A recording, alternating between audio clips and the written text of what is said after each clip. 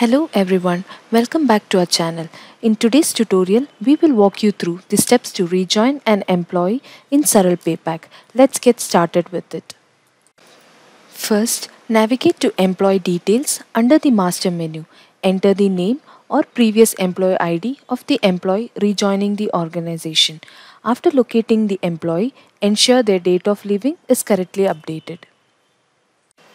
Next, click on New and add the employee with the necessary details like date of joining, salary calculation from, etc. If you encounter a pop-up stating data already exists, click OK to proceed. Then, click the Extended Details option and navigate to the Rejoin section. Enable the respective checkboxes if the employee is eligible for PF and ESI deductions. Enter the employee's old reference number in the reference number section, then click Save.